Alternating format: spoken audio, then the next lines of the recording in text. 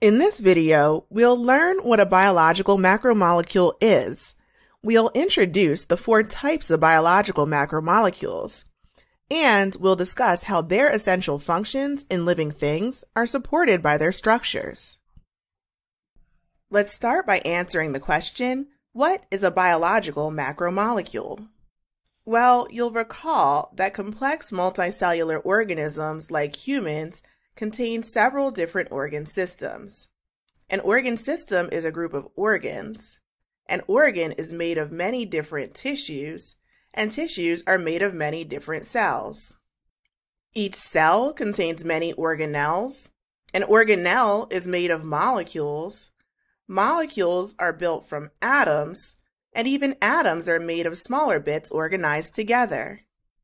This concept of organization is actually centered around the fact that the traits of biological structures are determined by their components.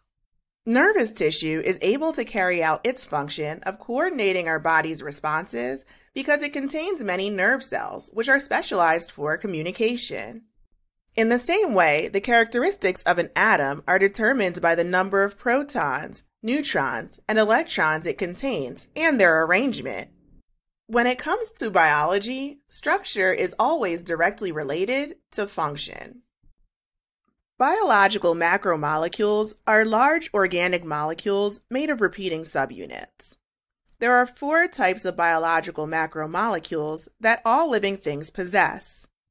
These are carbohydrates, lipids, proteins, and nucleic acids.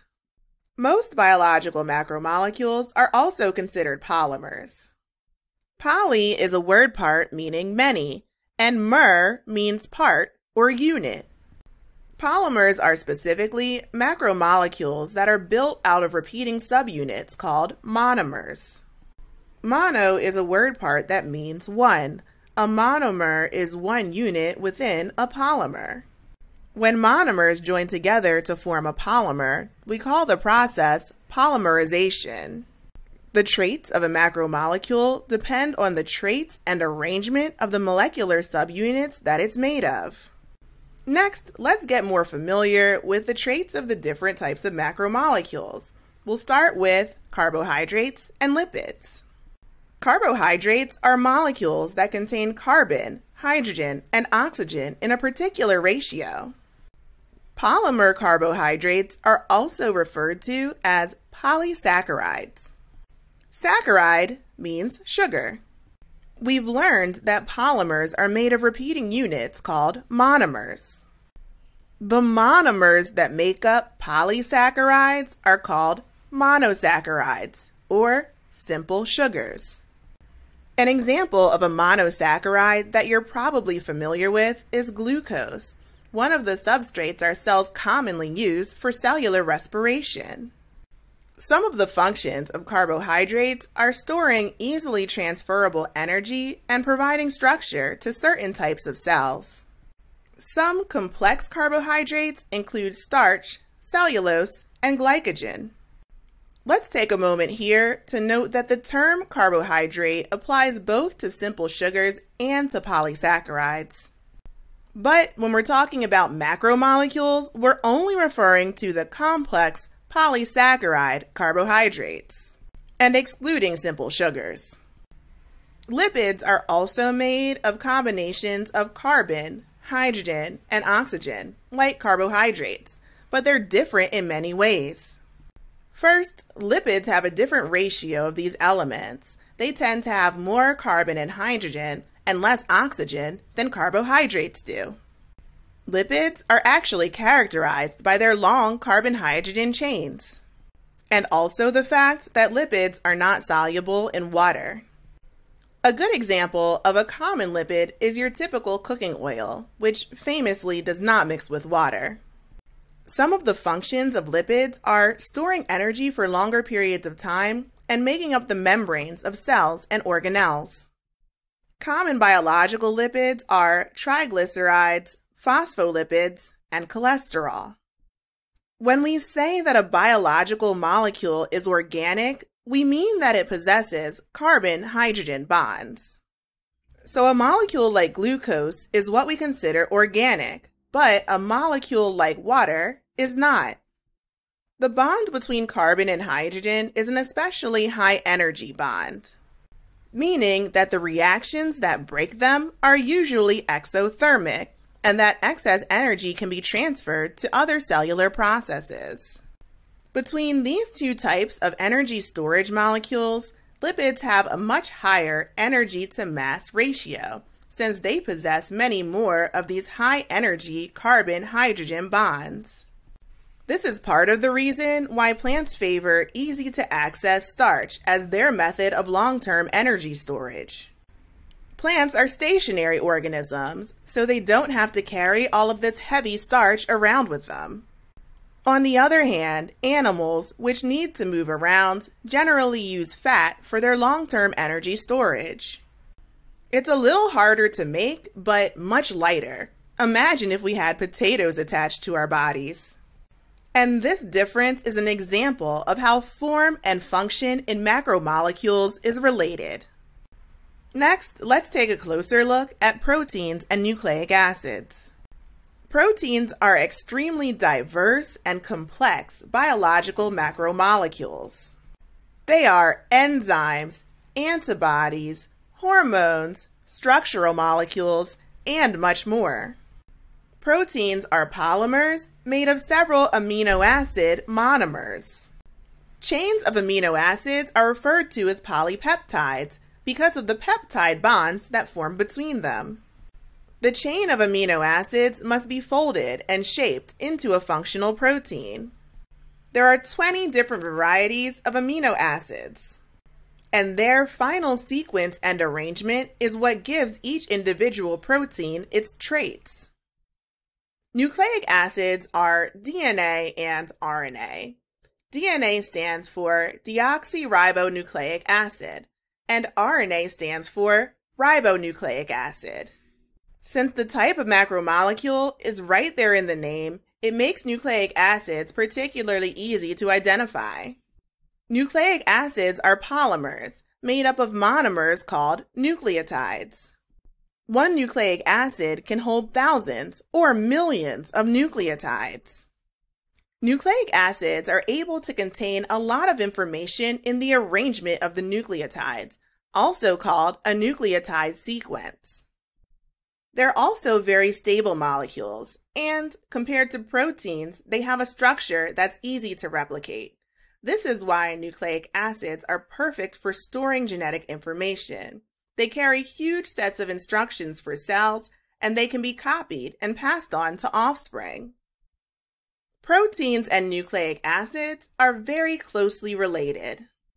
You're likely already aware that DNA is transcribed into RNA, and that RNA is translated into a polypeptide, which is eventually folded into a functional protein. Which would make it seem like billions of years ago when life began, DNA must have existed first. But scientists interested in the origins of life know that proteins arose before nucleic acids. However, proteins are varied and complicated, so scientists theorize that DNA and RNA later developed as ways to store, copy, and transfer the information needed to make these proteins, and not the other way around. Other scientists have proposed an RNA world hypothesis, in which RNA existed first. Now that we've familiarized ourselves with the 4 types of macromolecules, their structures, and their functions, let's try a practice question. Which of the following most accurately describes the basic structure of a biological macromolecule? A. Biological macromolecules are molecules, or monomers, that are made up of repeating units, or polymers. B. Biological macromolecules are long or large molecules, or polymers, that are made up of smaller subunits, or monomers, joined together. Biological macromolecules are small molecules, or polymers, that are made up of smaller atoms, or monomers, joined together. The correct answer to this question will be the choice that describes the structure of a biological macromolecule. And since we're looking for the choice that does this the most accurately, we're going to need to compare all three answer choices to each other. When we say that a molecule is biological, we usually mean that it's organic, or that it possesses carbon to hydrogen bonds. A molecule is two or more atoms bonded together, and macro is a word part that means large. So a biological macromolecule is going to be a large group of atoms bonded together that's organic. You're likely aware that all living organisms are made of cells, that cells contain many organelles. Organelles are built out of molecules, and we've already mentioned that molecules are made out of two or more atoms bonded together. On our scale of biological organization, macromolecules would fit right here. So a macromolecule is a large molecule, which is made up of lots of smaller units, which are molecules themselves. Many macromolecules are also considered to be polymers. Poly is a word part that means many, and mer means unit. And those molecular subunits that make up the polymer are referred to as monomers. Mono is a prefix that means one. A good example of this is a macromolecule called glycogen. Glycogen is a carbohydrate polymer made of many repeating subunits bonded together. The monomers that are bonded together to form glycogen are glucose molecules. So each of these pairs of terms has the same relationship. Glycogen is made of glucose, polymers are made of monomers, and macromolecules are made of molecules. Now let's go back to our answer choices. Our first choice says that monomers are made up of polymers, but we know that monomer is one unit and polymer is many. So this answer choice is incorrect. Our second choice says that macromolecules are large molecules, which we know is true, and also that polymers are made up of monomers, which is also correct. So this answer choice seems okay. But since we're looking for the most accurate, we need to compare all three. Our last choice states that macromolecules are small molecules, but we know that the word part macro actually means large. So this answer choice is also not correct. The choice that best describes the basic structure of a biological macromolecule is biological macromolecules are long or large molecules or polymers that are made up of smaller subunits or monomers joined together. Next, let's wrap up our lesson by taking a moment to review what we've learned. In this video, we learned about biological macromolecules. We reviewed the levels of organization and determined where in that scale the macromolecule fits in. We learned how these important molecules are organic and how they're made up of repeating smaller subunits. And we briefly reviewed the four types of biological macromolecules: carbohydrates, lipids, proteins, and nucleic acids, and how their structure is directly related to their function.